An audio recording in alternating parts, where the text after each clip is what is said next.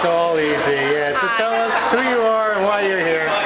Hi, my name is Sonia. I'm here with my photographs for the NYU-SCPS show. So, tell us about your photographs. My photographs were taken here in New York City and at a cemetery in New Jersey, which is kind of an odd mix, but I kind of go with the flow and I take whatever kind of catches my attention. And I like to, maybe it's not a good idea to say this, I like to edit very little as possible.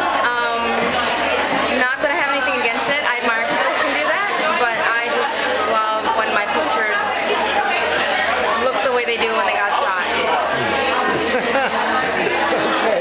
And you actually did a lot of different things, and then you wound up editing down from, I guess, hundreds? Probably thousands. Okay. I take a lot of pictures, and then it was very hard to decide because I'm the type of person, I don't really stick with themes too much. It's a little hard for me because I'm a little bit all over the place with my interests and the things I love. So there's some of those in here, like I love cars and motorcycles, and I love cemeteries, which is not creepy, it's just they're pretty. And yeah, I just kind of, with the help of my dear professor, helped narrow them down to what's here tonight. Okay. So is there anything that you would have liked differently during the course? Differently? No, I enjoyed it. It was, that's my style. Freeform was very cool.